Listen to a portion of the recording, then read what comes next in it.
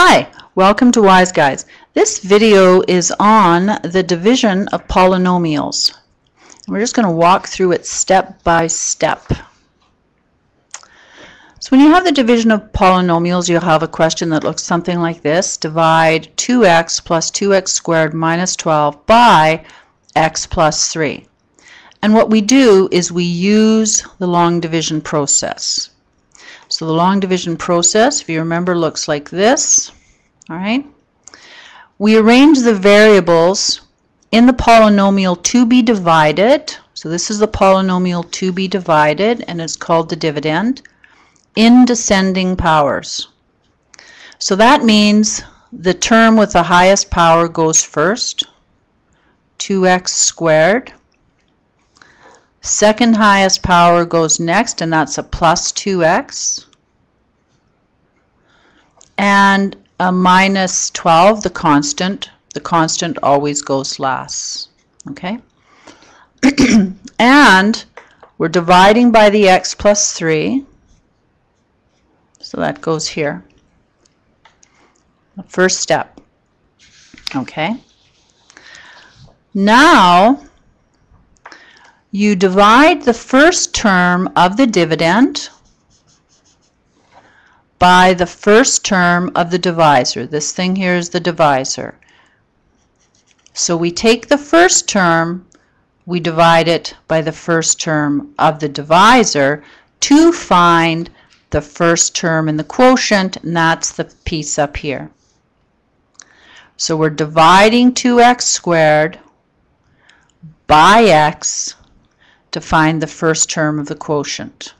Now, normally I don't think about dividing. I think about what do I have to multiply by 2x, or sorry, what do I have to multiply by x to get me 2x squared?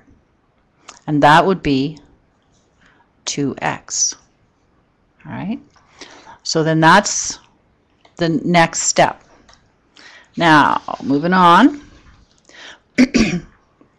Let's transfer this information up here.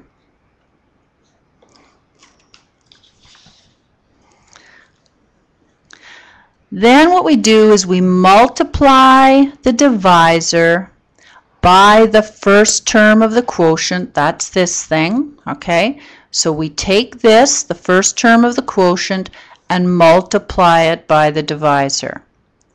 Then we subtract that product from the dividend, which is the steps that we would use in long division, right? So we take the 2x, multiply it by the x, first of all, and we have 2x times x, which is 2x squared. Then you take the 2x and multiply it by the 3 as well, and it's a plus 3. So 2x times plus 3 is a plus 6x. Then what you do is you subtract this product here from the dividend, which is this piece, just like in long division. So we're subtracting this entire piece. So 2x squared minus 2x squared is 0. And then we have 2x, and this is a minus 6x, which gives us minus 4x. Okay? So there you go. Next step. So let's just rewrite this. So we said we had 2x here, and then we had 2x squared plus 6x, which we subtracted. And we were left with 0 minus 4x. Now what you do is continue the process with the second and the following terms of the dividend, which is this piece. So we work with each one of these pieces, all right? So again, we're taking, we're thinking about what we, oh, sorry, lost my train of thought. Next step, again, is to bring down this piece, as in long division. So when we subtracted, we ended up with this minus 4x, correct? The next step is to bring down this minus 12. So we bring down our minus 12. And then at that point, we go back here and we say to ourselves, what do I multiply by x to give me a minus 4x? So this first term here.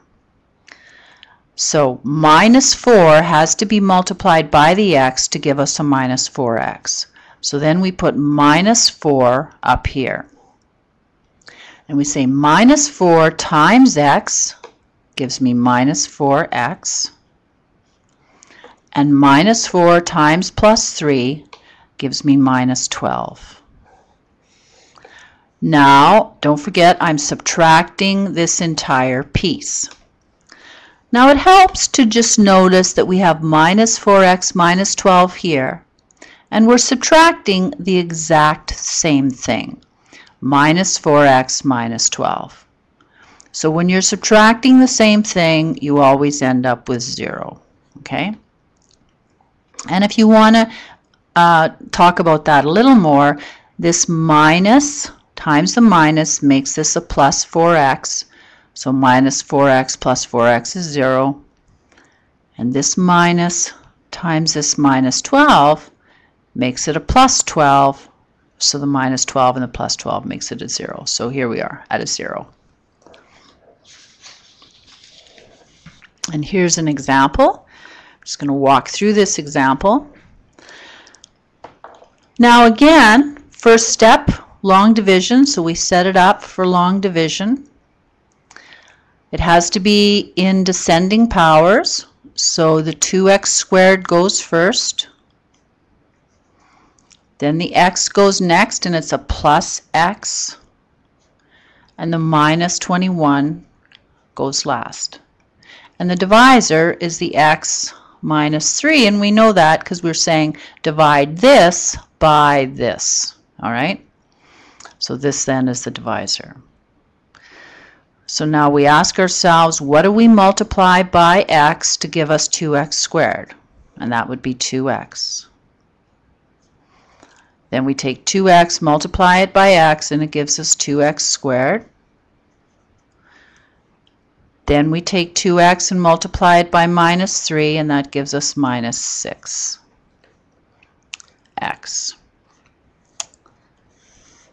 Now, we're subtracting this entire piece. 2x squared minus 2x squared is 0.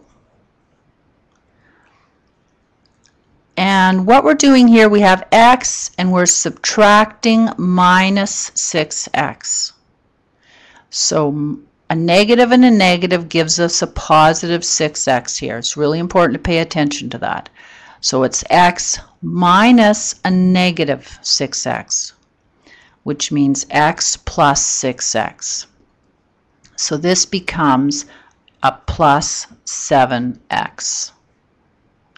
Now the next step is to bring down our minus 21. So we have minus 21. Now again, we go back here and we ask ourselves, what do we multiply by x to give us 7x?